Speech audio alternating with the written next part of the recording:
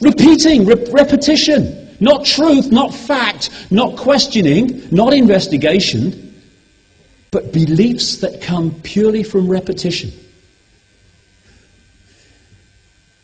Those emissions out of your exhaust are killing the planet because they're causing global warming. No, they're not. No, they're not. I'm not saying they're a good thing. Don't want to breathe them in, although it's been massively overplayed. But do they cause global warming? No. But it's the norm, belief that it does. Why? Repetition. And then this is to keep us in this state of believing the unbelievable. We go into this state. It's fascinating when I came across this, when I then looked at the world every day from this perspective. It's called cognitive dissonance. And what it is, for people who haven't come across it, when you believe something and you come across information or an experience which is at odds with the belief, you actually go into an emotional state. It's a disharmonious, vibrational, emotional state because you can't square your belief with your experience or the information you've come across. Now, this can be a good thing because if you say, as a result of this unease, I'm going to look again at my belief in the light of that, then you can move forward and you can say, hey, I'm changing my belief here because that's obviously challenging the one I had before. But no, what most people do, this happens so much in religion and politics and stuff, is to get rid of this, they have to explain that away while still retaining this. Like, we're going to war because we want peace. That's how you do it. Cognitive dissonance. Lying to yourself. Making unbelievable lies to yourself to preserve your belief. That's how it continues. If we were honest with ourselves, beliefs would evolve in the light of new information. Another way of putting this was George Orwell's doublethink in his book 1984. Doublethink means the power of holding two contradictory beliefs in one's mind simultaneously and accepting both of them. That's another more extended version of cognitive dissonance, where you can so convince yourself that two opposites are true that you don't actually even have to go into the unease. And of course, these are great cognitive dissonance lines. War is peace, freedom is slavery, ignorance is strength. And vast numbers of people on this planet believe those things. By taking our freedoms away, we protect our liberties. That's another good one. But when you start to connect the dots, the bewildered map and maze starts to become clearer. Just press that back. Doctors destroy health. Why? Because doctors are not there, some individuals may be, but the profession as a whole, the industry, is not there primarily to heal people. It's there to serve the diktats and the agenda of the transnational pharmaceutical cartel and those families that control it. Because cartels are not capitalism, they're cartels. They work as one unit.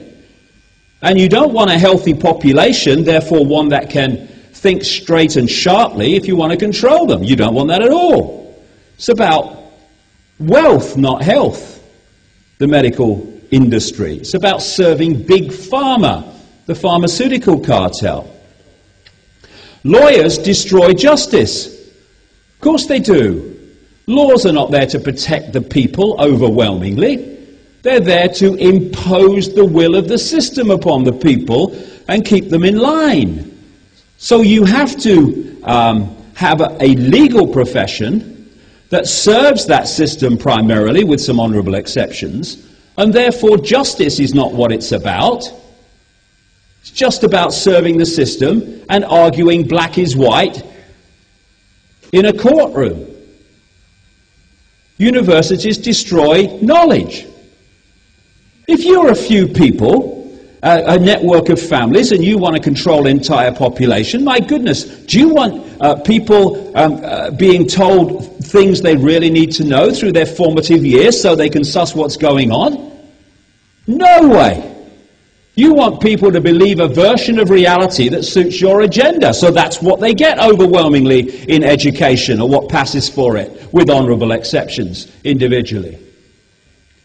You know, if you were sitting around a table and you're thinking, how do we get people to see the world the way we want them to see it, that suits us? And somebody might say, you know, I don't know whether they'll accept this, but the best thing we can do is take children from the earliest age and have control of their minds from 4 or 5 right through their formative years, right into their teenage years, 5 days a week, maybe more, to tell them what we want them to believe. But that's what we've got. It's called the education system. Education, I think it's about time we had some.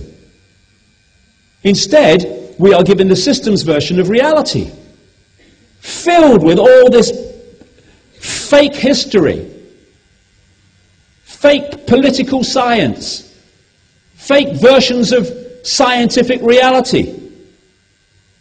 And more, it's places like America, it's dumb 'em down, dumb 'em down. As one great American comedian said, all you need now is virtually a bloody pencil. You got a pencil? Okay, get in there, it's physics. They don't want educated, sharp people, that's the point. And it happens all over the world. We're educating them. No, you're indoctrinating them. And now we've got young people in the formative years when they should be happy and relaxed and enjoying life. Am I going to pass my exams? Will I get an A? Will I get an A star? Will I get a B? Oh my God, my whole future depends on it. Oh my God. Will I be indoctrinated enough to pass?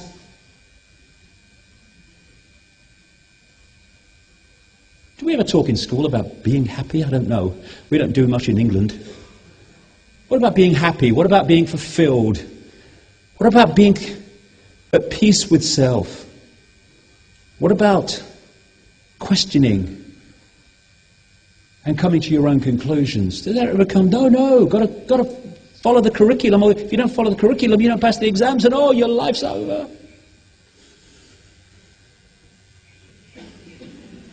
Governments destroy freedom. This is a big, big thing for people to understand who are new to any of this. Governments are not there to serve the people. I know it's obvious to people here, but sometimes you have to make it clear. Governments are there to impose the will of the agenda of these families onto the people. And the people that do it are usually men in dark suits, overwhelmingly. Men in dark suits. It's funny, every time someone comes on in authority, they're in a dark suit. I love it. And they come from certain bloodlines. This is George Bush's, apparently. Apparently his line is about to evolve at some point. I don't know when. This was a head scan he had. Now, let's think about this. 300 million people in America. I know they say anyone can become president in America. It's a nonsense, but I know they say that. But clearly, you do not have to be mentally sharp to become president. All you need is the money and the backing of those who decide the presidency. I mean, this is the one George Bush line. I could have picked hundreds. Our enemies are innovative and resourceful, and so are we. They never stop thinking about new ways to harm our country and our people, and neither do we. Now, this man was President of the United States, please God tell me it's not true, for 8 bloody years. And a few people don't control the world, please. And now, hey, Superman's arrived. Superman, the Buddha, Jesus, and any name you want to put to him. Mr. Fake Obama, who has scammed the American collective psyche on a scale that beggars belief, though many, many people are starting to see the truth of that as we see him in action. But despite Mr. Change Obama, and I'll get into him big time in the second half, we have still this agenda moving on by the day to imprison humanity and to destroy free speech and all that stuff. Nothing changes, even though you have on the surface such an apparently vast change from Bush to Obama. The same agenda continues despite that, because it's all image, and really it's all a scam, and it's all a sleight of hand. Major media destroy information. Of course they do. If you had real journalists investigating what's really going on in the world and telling the people, this whole agenda, this whole global conspiracy will be over in a week. But they don't. And once again, I was a journalist for years in BBC and newspapers and stuff. My goodness. You don't have to be intelligent to be a journalist, and you certainly don't have to be informed. I can tell you that from personal experience. You really don't. In fact, it's a bad career move if you're really informed. Smith, they tell me you're really informed. I think we ought to have a chat in my office. Thanks, nation builders. We couldn't control the people without you. And I say this to journalists who think investigative journalism is reading the morning newspapers and watching the newsroom television. You have children and grandchildren, and they're going to have to live in the world that you're helping to create by not doing the job that you claim to do on your tax form, i.e. being a journalist. Religions destroy spirituality, of course, again, because they are there to keep people from truly understanding the true magnitude and infinite nature of who we are behind all the fronts of bodies and minds and all the rest of it. That's what they're there to do. And what are religions? Rules and regulations. If you believe that, you're not a Catholic. If you believe that, you're not a Jew. If you believe that, you're not a Muslim. Rules and regulations, the common denominator. And what are they? Walls of limitation. The world is crazy, he thinks it's sane. My God. What do? We pepper bomb cities full of civilians as a peacekeeping operation. We've now reached the point where we're so bloody clever, we have the technology to kill more people quicker than ever before. We liberate people by blowing them to pieces. We have children in this state-of-the-art world, signing their names on bombs which are then dropped on other children, message received. And it's all kept from us at the level of where we'll actually do anything about it by the constant hypnotic stuff that we get, the diversions. Game show. Hey, there's a game show on, honey. She's going to win the car. Hey, here's a celebrity. Hey, the celebrities, the new religion. Read People magazine. Read OK. Who's gone to bed with who? Hey, who's got a new big house? Ooh, what's going on there? Oh, shut that noise off, will you? I'm reading this. Let's watch the sport. I love sport. But when sport becomes the focus of everything instead of an add-on to your life, it's a diversion so you don't see. And then we have the newsreaders telling us everything that the system wants us to think is true. That's what they do. But this is the key one, all the time. Be afraid, be very afraid. The big bad monster's coming as soon as we've invented him. Keep people in fear. That's the key. Oh, terrorism. Ah! Oh, global warming. Ah! Swine flu. Ah!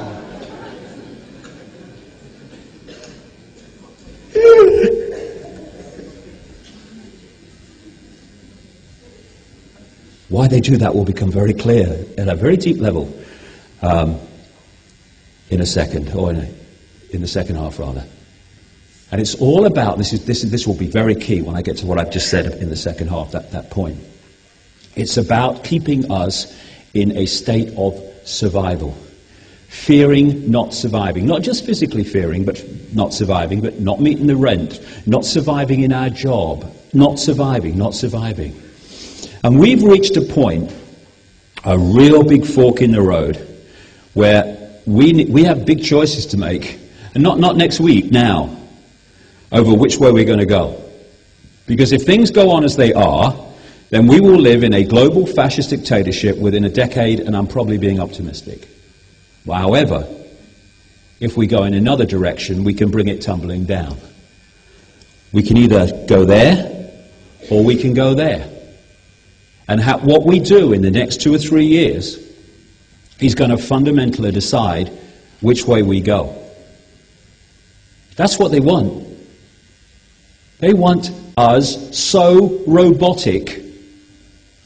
We think people can be robotic today? Well, treble it, quadruple it, multiply it by 1,000. That's what they want. In effect, barcoded people, nothing more than clones.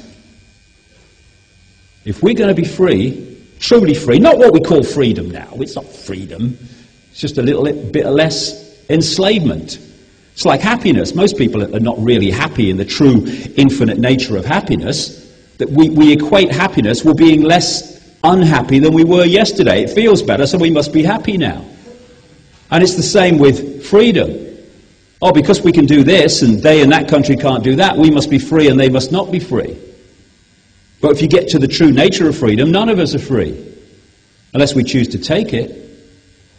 And one of these choices is obey authority and lose our freedom to even to express ourselves, to succumb to fear. Oh, authority, oh, man in uniform, oh. Or we can know thyself. We can know that we are not that which we see in the mirror.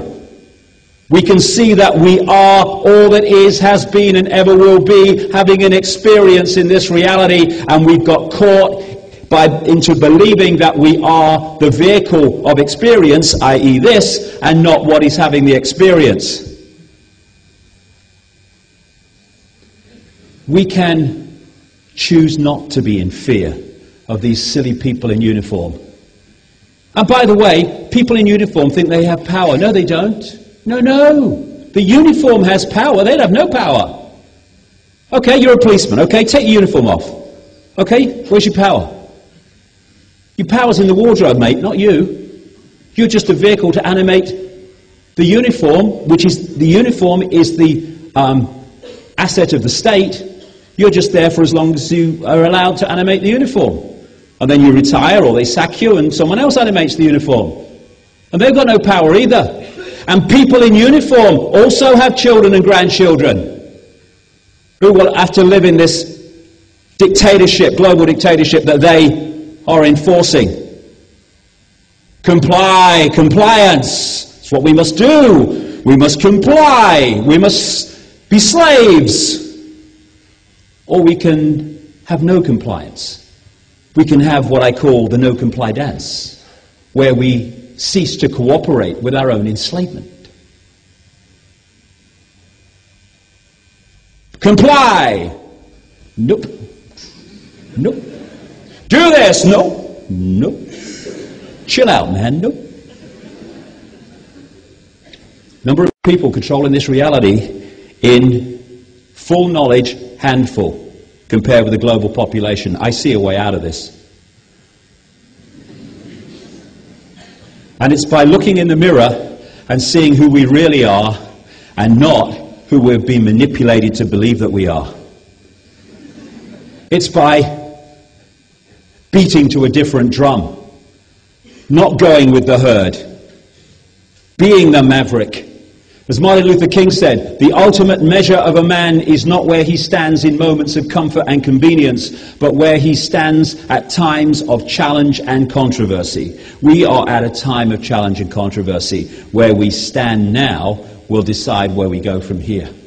We either accept the hypnotism